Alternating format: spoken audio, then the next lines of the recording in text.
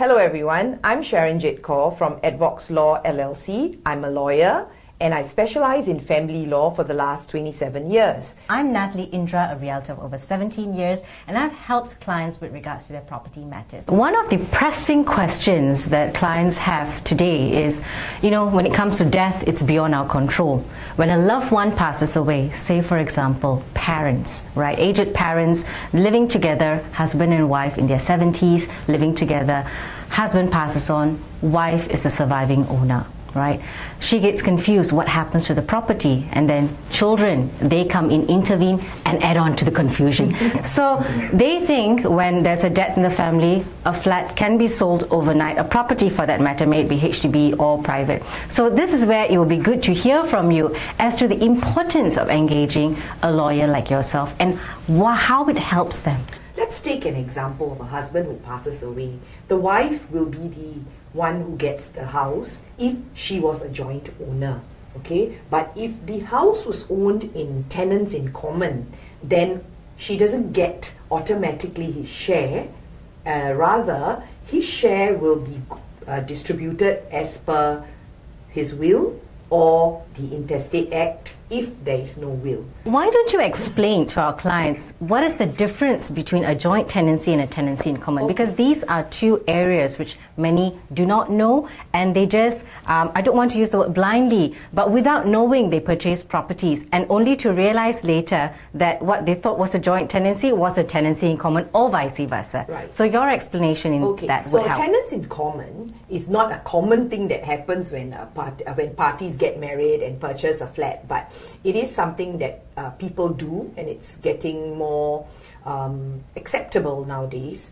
Tenants in common basically means we both own the property, but how much and to what extent you own and I own is specified very clearly, such that when I pass on, my share, assuming I'm 40 and you are 60, my 40% doesn't go to you unless I've willed it to you. My 40% will go to whoever I have willed it to, yes, or to my estate in accordance with the Intestate Act if I don't have a will. The importance of a will cannot be understated. Yep. Okay, because the will determines how you want things to be distributed or whom you want your estate to be benefited to after your lifetime. So the will is actually this very first step one takes, yes, in order to prepare themselves for any unforeseen circumstances. Correct. So you are right that there are a lot of questions when it comes to the property matters once the legal parts are addressed, right? So say for example a HTB. Now, if I am a child of a parent who has passed on and the HDB is available, now if I'm the owner of an existing property, say for example, if I'm the existing owner of a HDB, I will not be eligible to inherit the HDB property of my parent who has passed on. Secondly, if I am the owner of a private property and if my parent has passed on with the HDB available, then I would need to find out whether I have the capacity to own the HDB, being the rightful owner of a private property. Because now with the recent cooling measures and rules that are changing consistently through our government, we need to know our eligibility scheme to own a HDB. Whereas if it's a private property that's left behind by my parents and I'm the existing owner of a private property, yes, I can possibly inherit that private property as well. The next topic that a lot of our clients experience would be home ownership during divorce, right? Yes. And you would be a great person to address this because your clients mostly approach you when it comes to divorce.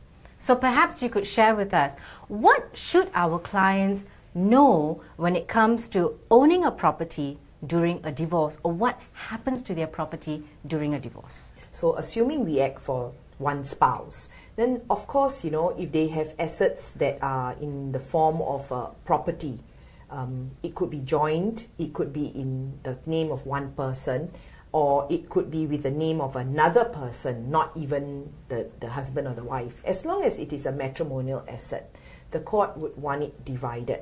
And when we say divided, it can take the form of either one party taking over it as a transfer, or them selling it.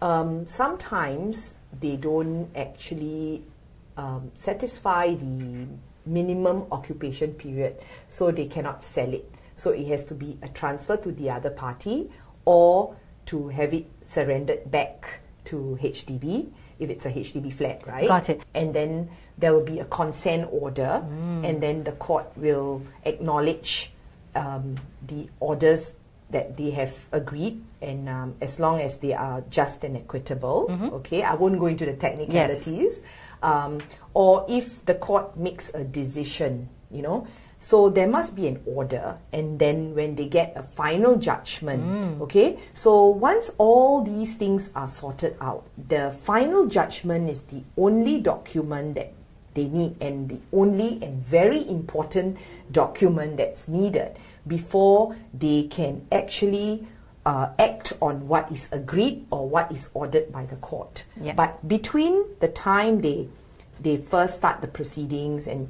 they go for mediation, and when they decide finally, or the court decides if they can't decide for themselves, during this process, it is important for them to know and address issues of whether, you know, the flat can be transferred, whether if it's sold, you know, how long the process is going to take, because these are things that are going to be in the order, and then after the order is made, they have the final judgment that comes in. So again, I emphasize that without the final judgment, you cannot deal with the property during a divorce. I mean, if it's just a husband and wife going through a divorce, I think it's a lot more straightforward. Right. But when it comes with children, it gets emotional and complicated. So that's why we need to clearly define on the joint custody and the care and control. So as long as that party who's planning to purchase the next flat is able to form a family nucleus, yes, definitely the eligibility to own the HDB is there. Whereas there are no restrictions for private property per se. Right. These are two subjects that is beyond our control in life. Death, divorce, it happens. It's becoming frequent these days, right? Yes. Especially with divorce. It's good to know the know-hows and the essential components before embarking on the process, and that only happens by speaking to professionals like yourself and myself, right? And to plan and to be very clear-headed during the process, and not just get emotionally caught into it, and then after that, you know, the whole thing falls apart. So it's not about saving cost, but, you know, it's about when you speak to professionals like you know, to find out the legal components, the detailed legal components, the timeline, and then after that coming to realtors to know the process of selling or even affording the next property would only make it hassle-free and make the outcome possible for everyone.